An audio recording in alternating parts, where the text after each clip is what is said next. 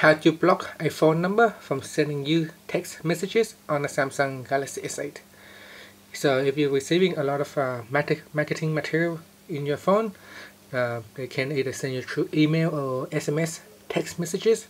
So if they sending you through SMS text messages, you can block them.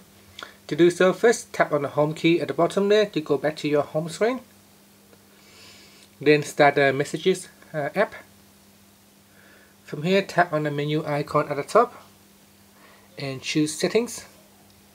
In the settings, tap on block messages, and at the top here, tap on block numbers. So you can either manually put in a number and then tap on the add button, and now you can see this number will be blocked.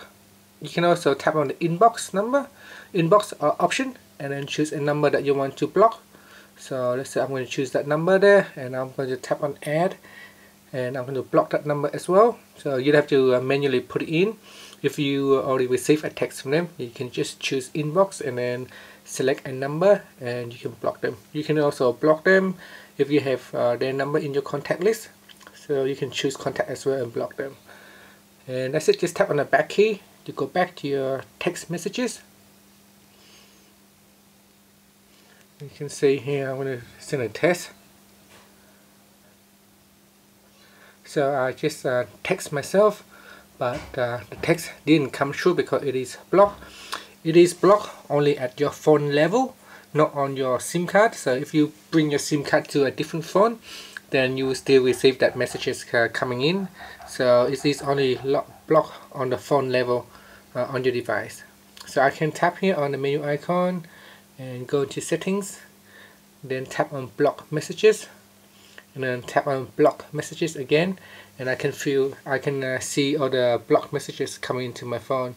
So as you can see, even though I block it, it's still coming through into this block messages.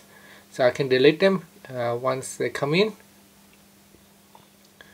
or you can restore the text messages if you want. So there's a few options that you can do with this block features.